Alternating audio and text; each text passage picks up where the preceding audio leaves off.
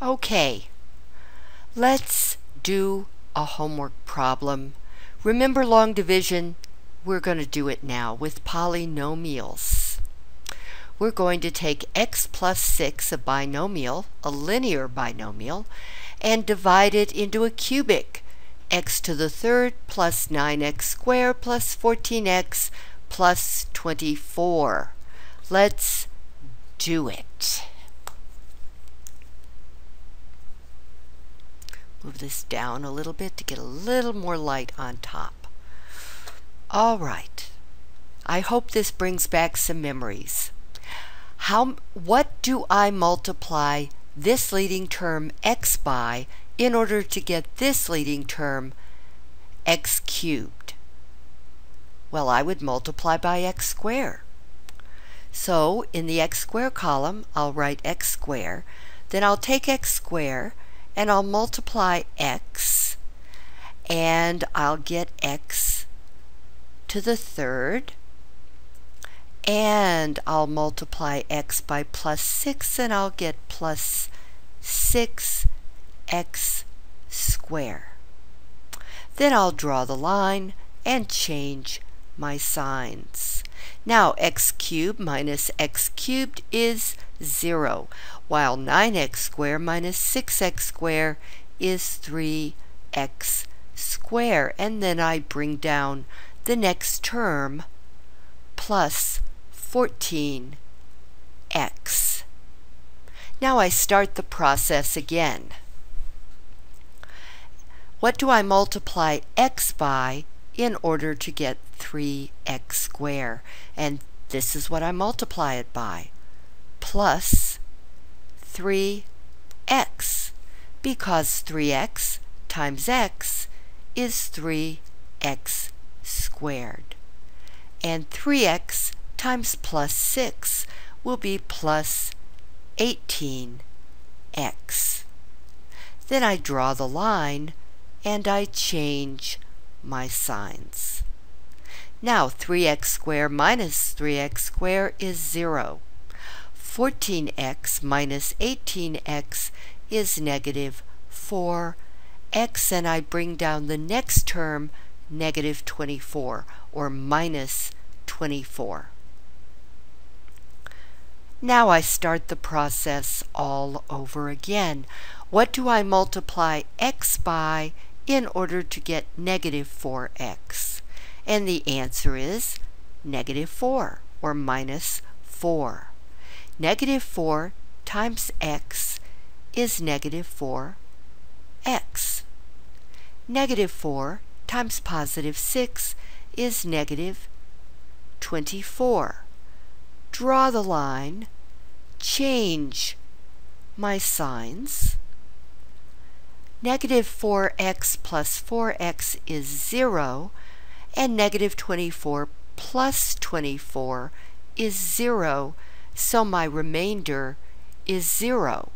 And what that says is that x plus 6 is actually a factor of x to the third plus 9x squared minus 14x minus 24, and look what the quotient is. You get x squared plus 3x minus 4.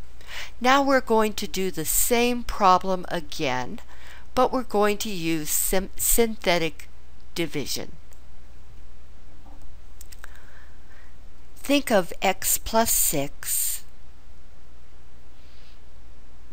as x minus negative 6.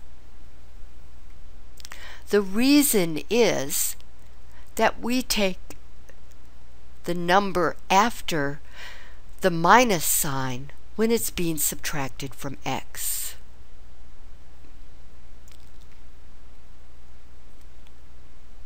So I'm going to take negative 6, and this is what I'm going to do.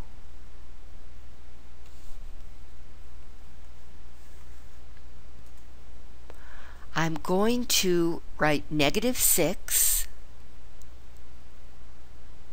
and then I'm going to write a backwards L to kind of box it in, and then I'm going to write the coefficients of the cubic term. That will be 1, 9, 14, and negative 24. Then I'm going to draw a line, but I'm going to skip a line so that I can write numbers in here. Now this is what I do, and watch carefully. I bring down the 1, then I multiply 1 times negative 6, and I write the answer here. 1 times negative 6 is negative 6. And then I add 9 plus negative 6 is positive 3. Now I take this number and I multiply it by negative 6. I'll get negative 18, and I'll write it right here. 14 plus negative 18 is negative 4. Now I'll take negative 4 and multiply it by negative 6 and get plus 24. And I'll add negative 24 plus 24 is 0. I have just done something called synthetic division, and I have gotten exactly the coefficients of the quotient. Here's 1, here's 3, here's negative 4, and this 0 is the remainder.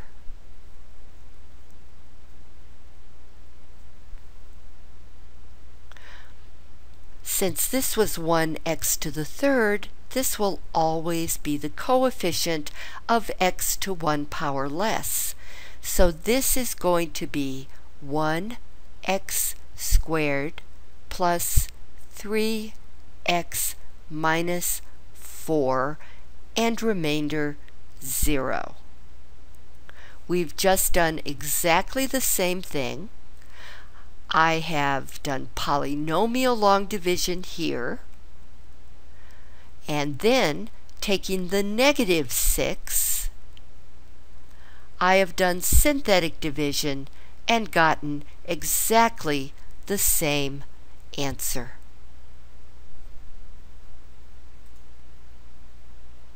Now we're going to do this problem. We're going to take x plus 4 and we're going to divide it into x to the fourth minus 12x squared minus 64. But you need to be sure to remember that there are missing terms here. We write polynomials in such a way that the powers are descending, and indeed these powers are descending, but while there's a quartic term, there's no cubic term. There is a quadratic term, but there is no linear term. So we're going to have to use space holders. So I'll write x to the fourth plus 0x to the third minus 12x squared plus 0x minus 64. Okay, we need these placeholders. Remember that 0 times x to the third is really just 0, and 0 times x is really just 0. So we have added 0 to the original polynomial. We haven't changed it, we've just changed the form, but not the numerical value. Now I'm going to ask myself the same questions I asked before. What do I multiply x by in order to get x to the fourth power? Well, I multiply by x to the third power, which is x cubed. Now, x cubed times x is x to the fourth, and x cubed times plus 4 is plus 4x cubed. Then I draw the line and I change my signs. Now x to the fourth minus x to the fourth zeroes out, while 0x to the third minus 4x to the third is negative 4x to the third. And I bring down the next term, minus 12x squared. I ask myself, what do I multiply x by in order to get negative 4x cubed? And the answer is going to be negative 4x squared. So negative 4x squared times x is negative 4x cubed, and negative 4x squared times plus 4 is going to be negative 16x squared. Pull this out. Now I draw the line and I change my signs. Negative 4x cubed plus 4x cubed zeroes out, but negative 12x squared plus 16x squared, that's a 16, equals 4x squared. And I bring down plus 0x. Now I start again. What do I multiply x by so that I'll get 4x squared? And the answer is plus 4x. Now, plus 4x times x is plus or positive x squared. And plus 4x times plus 4 is plus 16x. I draw the line and change my signs. Now 4x squared minus 4x squared zeroes out, while 0x minus 16x gives me negative 16x, and I bring down the minus 64. I ask myself again, what do I multiply x by so that I can get negative 16x? And the answer is going to be negative 16. Negative 16 times x is negative 16x. And negative 16 times positive 4 is negative 64.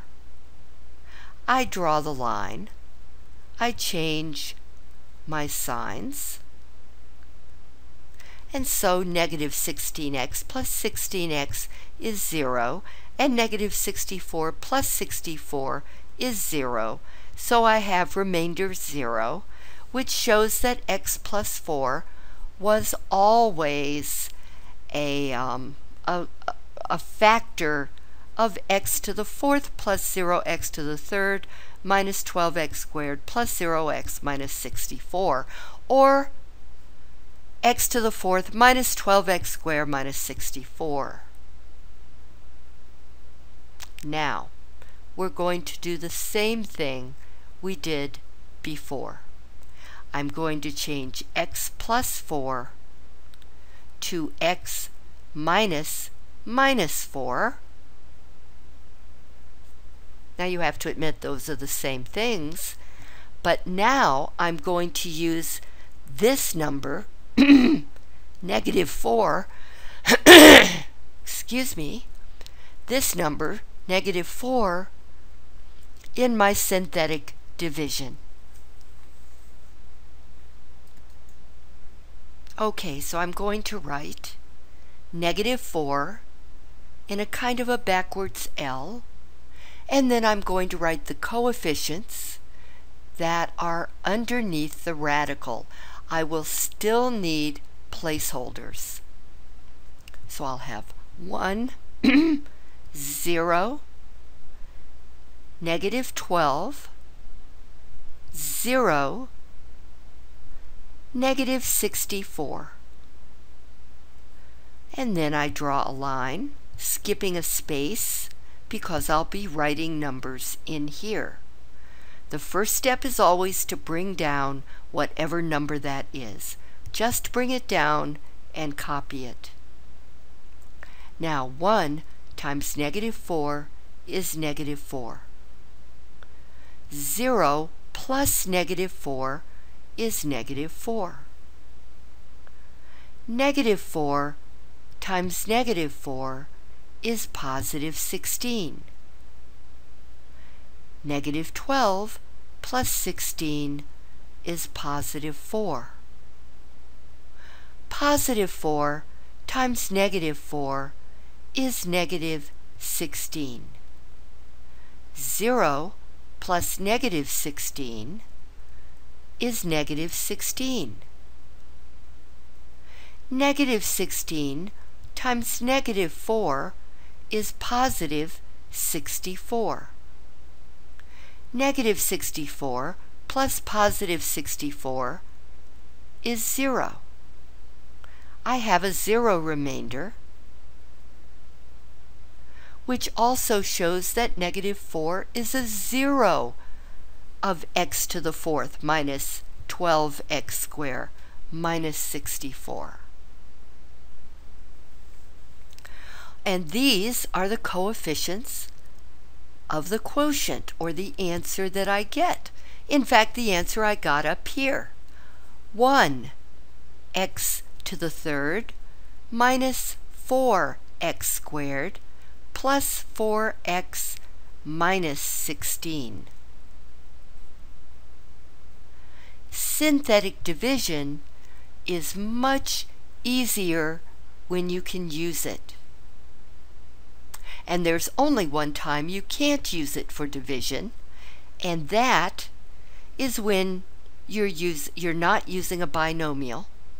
So if you had 3 terms here, you could not use synthetic division, and I was wrong. There's also another time that you can't use synthetic division, and that is if you have something like 2x minus 4. Okay, you have to have a 1 in front of your x. So you would not be able to use synthetic division. You would have to use old-fashioned division for that. Okay, that's polynomial long division and polynomial synthetic division.